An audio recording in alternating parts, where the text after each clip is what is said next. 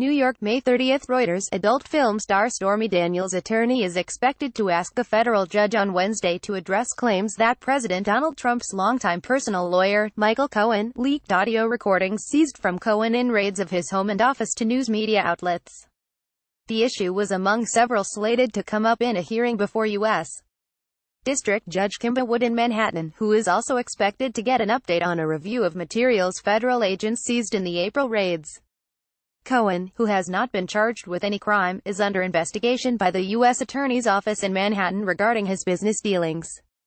The investigation stems in part from a referral by special counsel Robert Mueller, who is probing whether Trump's 2016 presidential campaign colluded with Russia.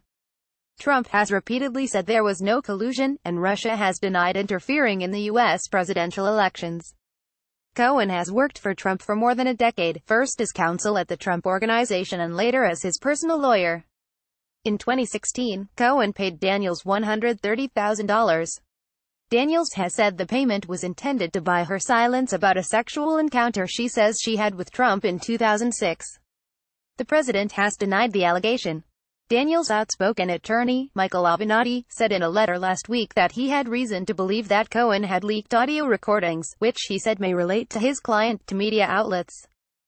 Avenatti asked that Wood ask Cohen about the possible leaks.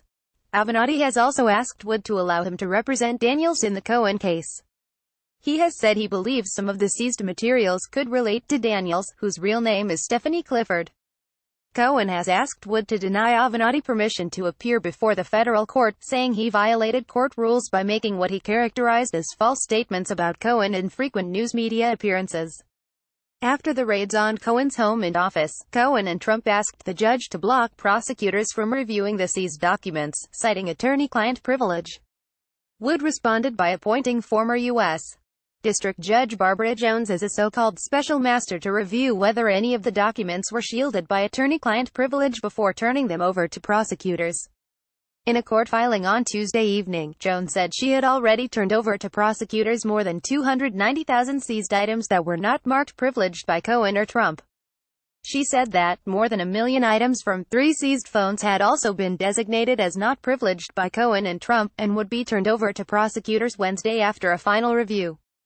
Cohen and Trump have made at least 252 claims of privilege, according to the filing. A number of Cohen's financial dealings since Trump's January 2017 inauguration have become public. Swiss drug maker Novartis AG has said it had paid Cohen nearly $1.2 million as a consultant. U.S. telecommunications company AT. Cohen also received $500,000 from Columbus Nova LLC, a New York company linked to Russian businessman Viktor Vekselberg.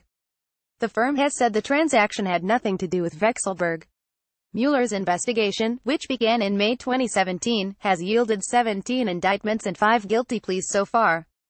Reporting by Brendan Pearson in New York, editing by Jonathan Otis. Our Standards. The Thomson Reuters Trust Principles.